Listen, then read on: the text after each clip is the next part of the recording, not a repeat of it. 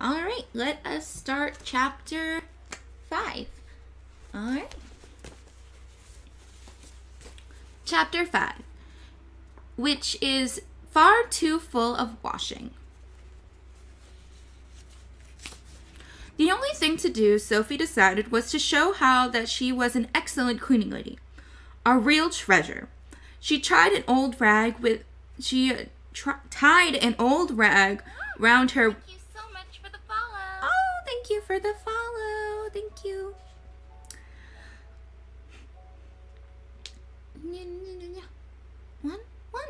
One. Where did I go?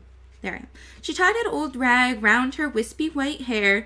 She rolled the sleeves up her skinny old arms and wrapped a old tablecloth from the broom cupboard round her as an apron.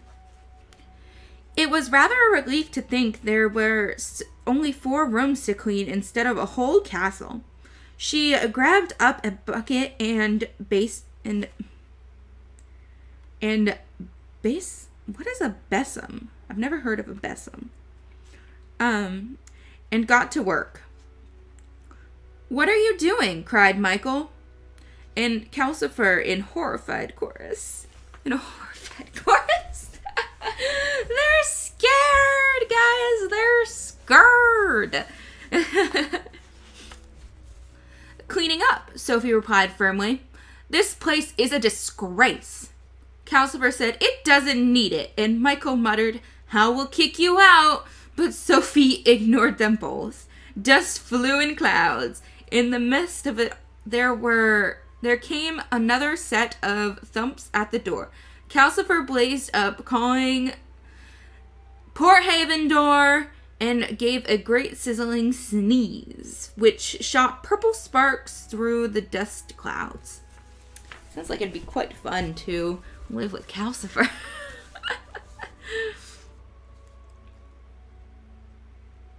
Michael left the workbench and went to the door. Sophie peered through the dust she was raising and saw that this time Michael turned the square knob over the door so that the side with the blue blob of the paint was downward. Then he opened the door on the street you saw out of the window. A small goods stood there. "Please, Mr. Fisher," she said, "I've come for that spell for me mum." Oh, I should have done that, like in a cute little British girl accent. Oh well. "Safety spell for your dad's boat, wasn't it?" Michael said. "Won't be a moment." He went back to the bench and measured powder from a jar from the shelves into a square of paper. While he was doing it, the little girl peered in at Sophie as curiously as Sophie peered out at her. Michael twisted the paper round the powder and came back saying, "Tell her to sprinkle it right along the boat. It'll last out and back, even if there's a storm."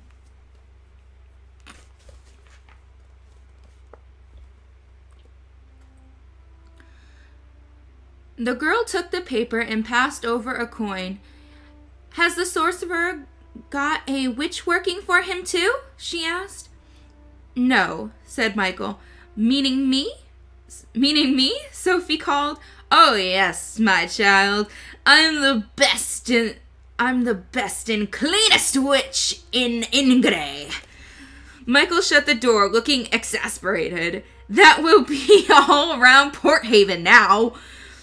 Howl may not like that. He turned the knob green down again.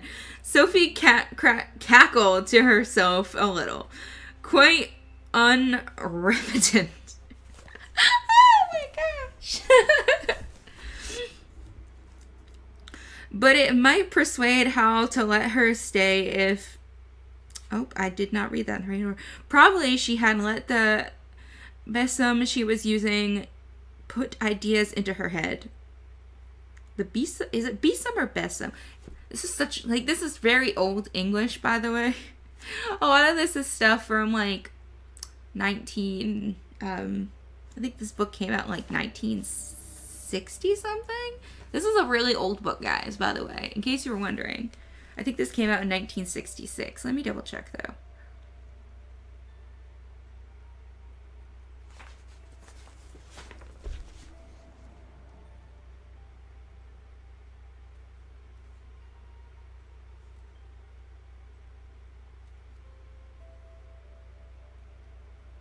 '86, correction. The book came out in 1986.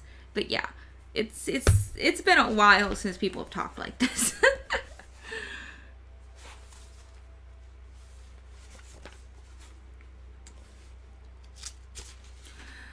But it might persuade Howl to let her stay if everyone thought she was working for him. It was odd. As a girl, Sophie would have shriveled with embarrassment at the way she was behaving. As an old woman, she did not mind what she did or said. She found that a great relief. She went noisily over as Michael lifted up a stone in the hearth and hid the little girl's coin underneath it. "What are you doing?" "Calcifer and I try to keep a store of money," Michael said rather guiltily. "Howl spends every penny we've got if we don't." "Feckless spendthrift!" Calcifer. That is actually what that says. Feckless spendthrift, Calcifer crackled. "He'll spend the king's money faster than I burn a log. No sense." Sophie sprinkled water from the sink to lay the dust, which made Calcifer shrink back against the chimney. Then she swept the floor all over again. She swept her way toward the door in order to have a look at the square knob above it. The fourth side she had not seen used, the blob of a black paint on it. Wondering where that led to, Sophie began briskly sweeping the cobwebs from the beams. Michael moaned and Calcifer sneezed again. Howl came out of the bathroom just then in a waft of steamy perfume. He looked marvelously spruce.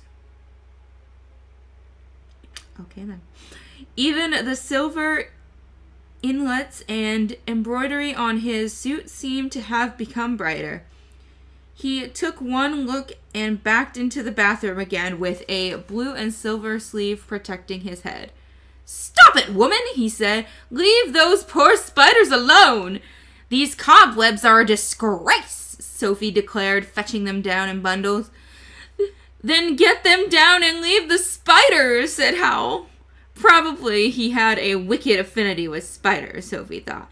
"They'll only make more webs and kill flies, which is very useful," said Howl.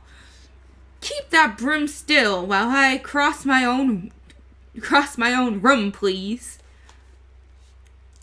Sophie leaned on the broom and watched Howl cross the room and pick up his guitar. As he put his hand on the door latch, she said, "If the red blob leads to Kingsbury and the blue blob goes to Port Haven, where does the black blob take you?" "What a nosy old woman you are," said Howl. "That leads to my private blot hole, and you are not being told where it leads." He opened the door onto the wide moving moorland and the hills. Come on, page, turn. Turn, page, turn. Come on. Come here, little page. Goodness gracious. There we go. "When will you be back, Howl?" Michael asked, a little despairingly. Howl pretended not to hear. He said to Sophie, "You're not to kill a single spider while I'm away." And the door slammed behind him. Michael looked meaningly at Calcifer and sighed. Calcifer cracked with malicious laughter. Since nobody explained where Howl had gone, Sophie concluded he was off to hunt young girls, and got down to work with more righteous vigor than ever. She did not dare harm any spiders after what Howl had said, so she banged at the beams with the broom, screaming, "Out, spiders! Out of my way!" Spiders scrambled for their lives, every which way, and webs fell in swathes. Then, of course, she had to sweep the floor yet again. After that, she got down on her knees and scrubbed it. "I wish you'd stop," Michael said, sitting on the stairs out of her way. Calcifer, cowering at the back of the grate, muttered, "I wish I'd never made a bargain with you now." Sophie scrubbed on vigorously. You'll be so much happier when it's all nice and clean," she said. "But I'm miserable now," Michael protested. Hal did not come back again until late that night. By the time Sophie had swept and scrubbed herself into a state when she could hardly move, she was sitting hunched up in the chair, aching all over. Michael took hold of Hal by a trailing sleeve and towed him over to the bathroom, where Sophie could hear him pouring out complaints in a passionate mutter. Phrases like "terrible old biddy" and "won't listen to a word" were quite easy to hear, even though Calcifer was roaring. "Hal, stop her! She's killing us both!" But all Hal said when Michael let go of him was, "Did you kill any spiders?" "Of course not," Sophie snapped. Her aches made her irritable. "They look at me and run for their lives. What are they? All the girls whose hearts you ate?" Hal laughed. "No, just simple spiders," he said, and went dreamily away upstairs. Michael sighed. He went into the broom cupboard, bored and haunted, until he found an old folding bed, a straw mattress, and some rugs, which he put into the arched space under the stairs. "You'd better sleep here tonight," he told Sophie. "Does that mean Hal's going to let me stay?" Sophie asked.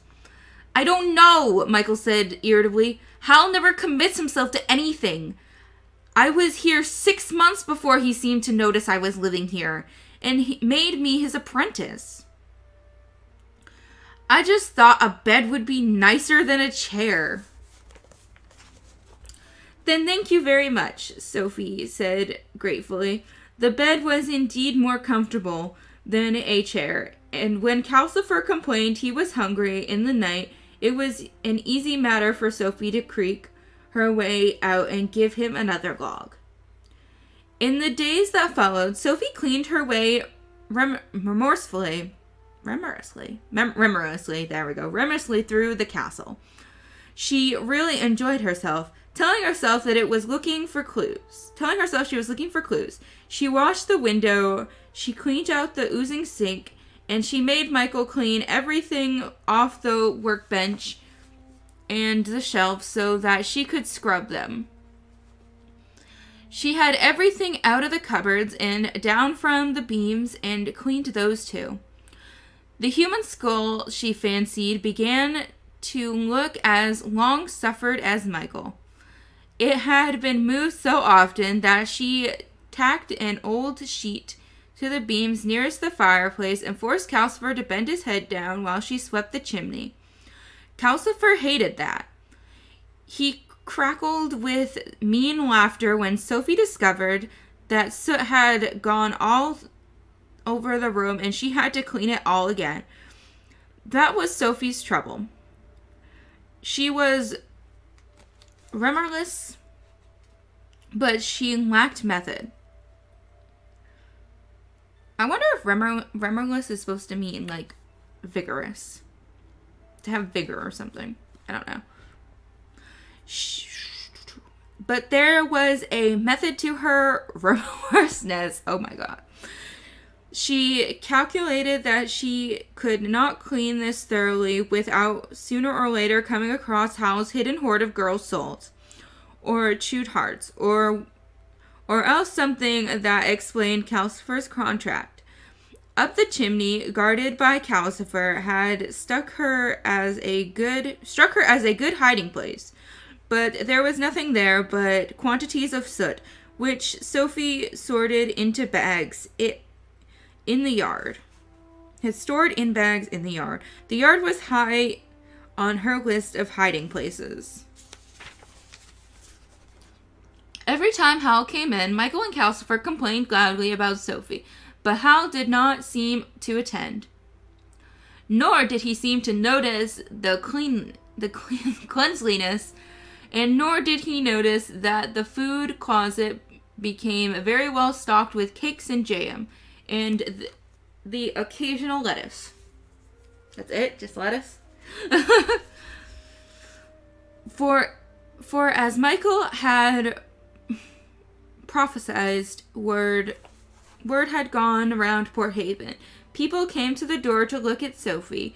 They called her Mrs. Witch in Port Haven, and Madame Sorceress in Kingsbury.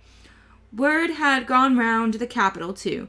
Though the people who came to Kingsbury door were better dressed than those in Port Haven, no one in either place liked to call on someone so powerful without an excuse. So Sophie was always having to pause in her work to nod and smile and take in a gift, or to get Michael to put up a quick spell for someone.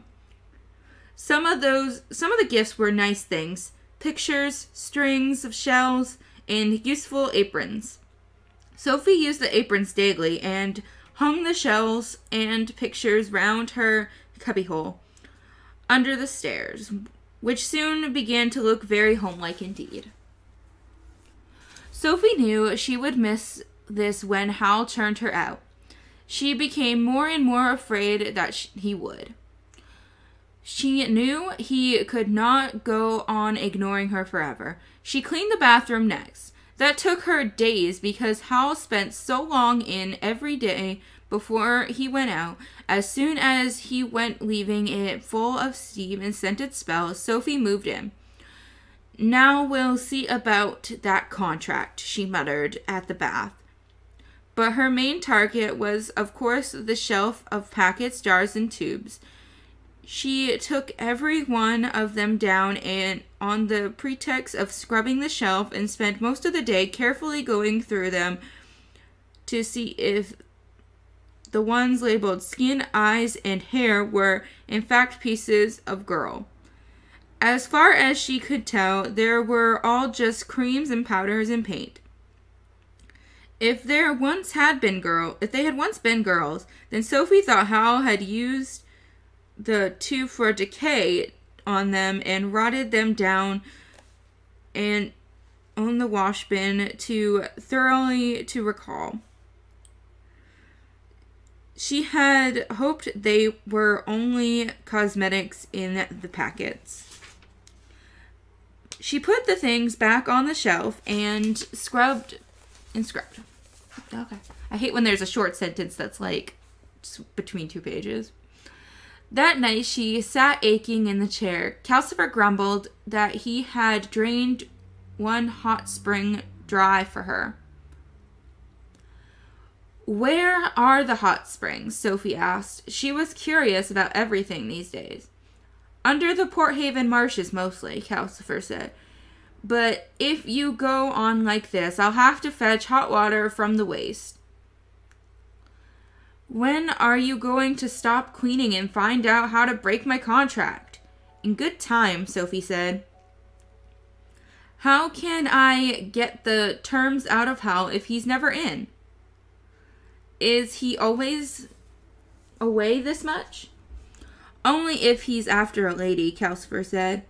When the bathroom was clean and gleaming, Sophie scrubbed the stairs and the landing upstairs.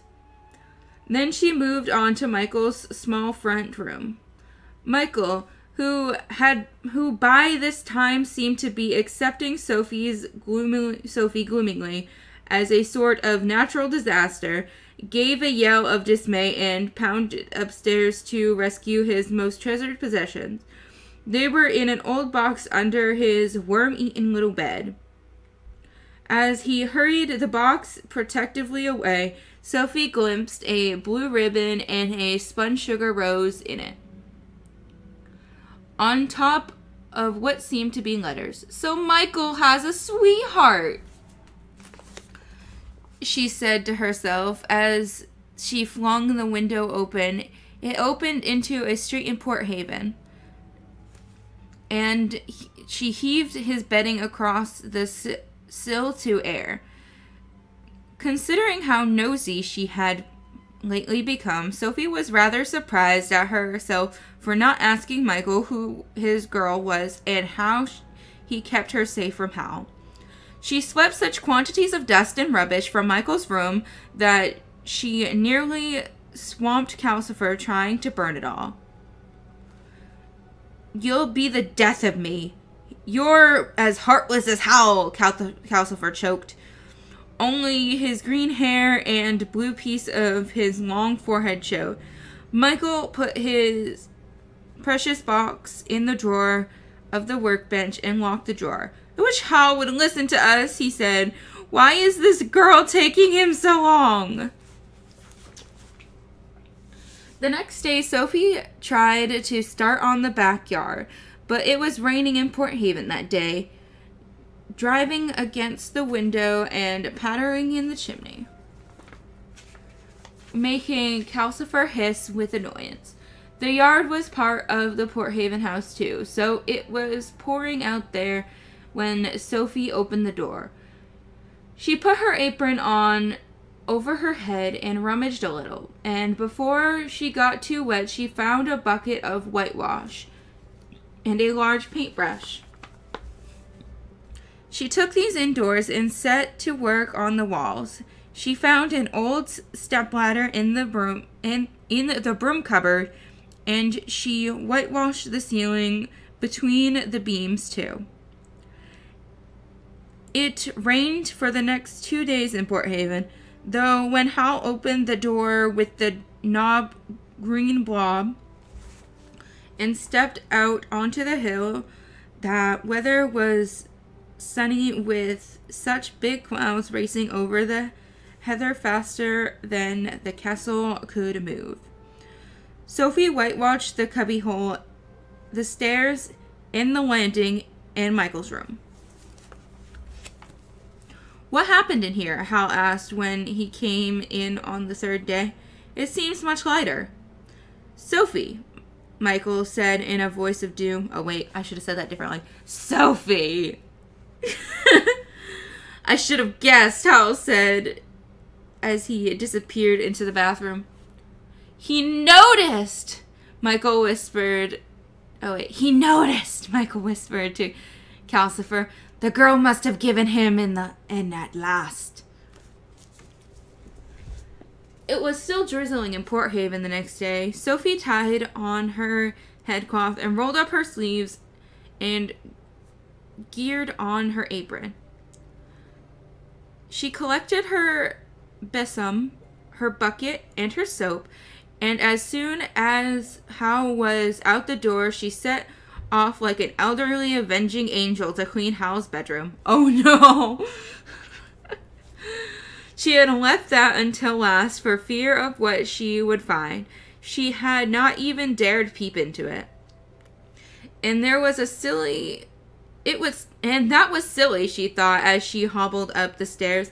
By now it was clear that Calcifer did all the strong magic in the castle, and Michael did all the hack work, while Howl gadded off, catching girls and exploiting the other two just as Fanny had exploited her. Sophie had never found Howl particularly frightening. Now she felt nothing but contempt. She arrived on the landing and found Howl standing in the doorway of his bedroom. He was leaning lazily, one hand completely blocking her way. "No, you don't," he said quite pleasantly. "I want it dirty, thank you." Sophie gasped at him. "Where did you come from? I saw you go out." I meant you too, said Howl. "You'd done your worst with Calcifer on poor Michael. It stood to reason you'd descend on me today. And whatever Calcifer told you, I am a wizard. You know, didn't you think I could do magic? This undermined all Sophie's assumptions. She would have died rather than admit it. Everyone knows you're a wizard, young man, she said servicely, but that doesn't alter the fact that that your castle is the dirtiest place I've ever been in. She looked into the room past Howl's dangling blue and silver sleeve. The carpet on the floor was littered like a bird's nest. She glimpsed peeling walls and shelves full of books. Some of them were queer looking. I'm sorry, that is what it says at the book. Yes. So I'm going to go with very odd looking. There was no sign of pile of gnawed hearts, but those were probably behind or under the huge 4-poster bed. Its hangings were gray-white with dust, and they prevented her from seeing what the window looked like outside. Howl swung his sleeve in front of her face. Don't be nosy. I'm not being nosy, Sophie protested. That's rum. Yes, you are nosy, said Howl. You're a dreadfully nosy, horribly bossy, appallingly clean old woman. Control yourself. You're victimizing us all. But it's a pigsty, said Sophie. I can't help what I am. Yes, you can, said Howl. And I like my room this way. You must admit I have a right to live in a pigsty if I want. Now, go downstairs and think of something else to do, please. I hate quarreling with people. There was nothing Sophie could do but hobble away with her bucket clanging by her side. She was a little shaken and very surprised that Howl had not thrown her out of the castle on the spot. But since he had not, she thought of the next thing that needed doing at once. She opened the door beside the stairs, found the drizzle had almost stopped, and sallied out into the yard, where she began vigorously sorting through piles of dripping rubbish. There was a metallic clash, and Howl appeared again, stumbling slightly in the middle of the large sheet of a rusty iron. Sophie had been going to move next. Not here either, he said. You are a terror, aren't you? Leave this yard alone. I know just where everything is in it, and I won't be able to find the things I need for my transportation spells if you tidy them up. So there was probably a bundle of souls or a box of chewed hearts somewhere out here, Sophie thought. She felt rather thwarted. Tidying up is what I'm here for. What am I here for? I don't know why I added that extra part. I'm sorry. She shouted at Howl. Then you must think of a new meaning for your life, Howl said. For a moment it seemed as if he was going to lose his temper too. His strange pale eyes all but glared at Sophie, but he controlled himself and said, Now tort along indoors. You overactive old thing. And find something else to play with before I get angry. I hate getting angry. Sophie folded up her skinny arm and did not like being glared at by his eyes that looked like glass marbles. Of course you hate getting angry, she retorted. You don't like anything unpleasant, do you? You're a slithered outer... a slitherer outer, that's what you are. You slither away from anything you don't like. Howl gave a forced sort of smile. Well now, he said, Now we both know each other's faults. Now go back into the house. Go on, back. He advanced on Sophie, waving her toward the door. The sleeve on his waving arm caught the edge of the rusty metal, jerked and tore. "Damnation!" said Howl, holding up the trailing blue and silver ends. "Look at what you made me do!" "I can mend it," Sophie said. Howl gave her another glassy look. "There you go again," he said. How you must love servitude." He took his torn sleeve gently between the fingers of his right hand and pulled it through them. As the blue and silver fabric left his finger, there was no tear at all. "There," he said. "Understand?" Sophie hobbled back indoors, rather chastened. Wizards clearly have no idea and no need to work in the ordinary way. Howl had shown her he really was a wizard to be reckoned with. "Why didn't he turn me out?" she said to herself, to Ulf and half to Michael. "It beats me," said Michael, "but I think he goes by Calcifer. Most people who come in here either don't notice Calcifer or they're scared stiff of him." Alright, that is the end of chapter 5.